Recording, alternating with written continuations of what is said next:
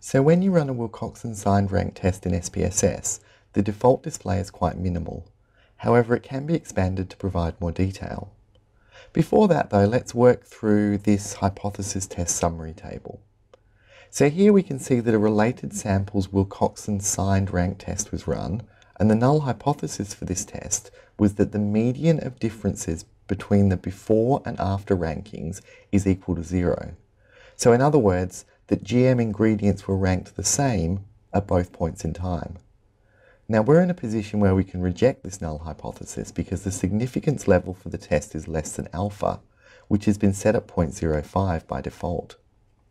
So double click on the summary table to open up the model viewer. Now the graph at the top here is a bit misleading, and so we'll skip over it.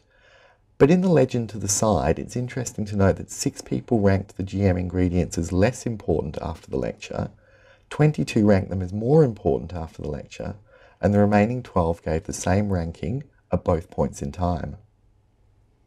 In the table below, we have the information that we need for the write-up. Most specifically, we've got the test statistic, which we usually denote with an italicized capital T, the standardized test statistic, which is represented with an italicized lowercase z, and the significance level, which is 0.001. So you could write up the findings like this. A Wilcoxon signed rank test indicated that, on average, participants ranked GM ingredients higher in importance after attending the lecture than they did before. You should also indicate the number of positive and negative differences and the number of ties somewhere, in addition to the median rank for both sets of scores.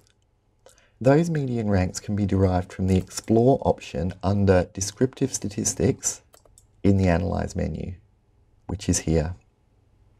And finally, you should report an effect size, and information about how to do this is provided in StatHand.